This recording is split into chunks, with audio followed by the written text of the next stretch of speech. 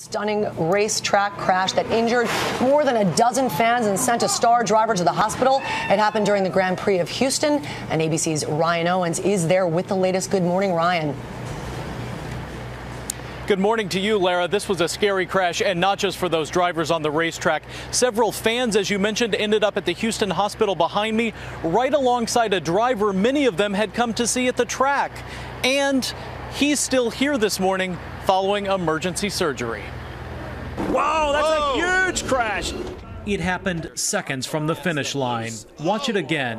One car goes airborne, slamming into the fence that's supposed to protect spectators.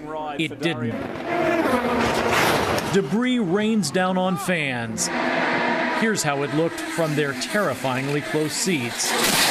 Debris flew literally inches from my head. I mean, it was a big chunk of tire, so my family was really shooken up. She wasn't hurt, but 13 fans were. Some pinned under that very fence. The piece of fence had landed to where a lady was trapped underneath it. She was crawling underneath the fence to get out. The most seriously injured, the man inside that car. Three-time Indy 500 winner Dario Franchitti. The 40-year-old suffered a concussion and fractured spine. His wife, actress Ashley Judd, tweeted on Sunday she was on her way to Houston. Thank you for the prayers. I have only clothes on my back and the dogs. We are on our way. This is not the first time action on the track has spilled into the stands.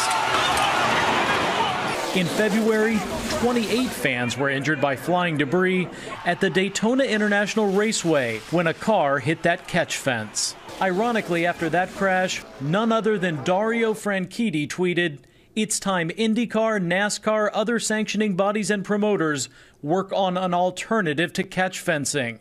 There has to be a better solution." A lot of the tracks, including the one here in Houston, actually upgraded those fences after a fatal accident, a crash in Las Vegas 2 years ago. But as you heard, at least one driver, the one in the hospital behind me, warned it wasn't enough. George. Okay, Ryan, thanks very much.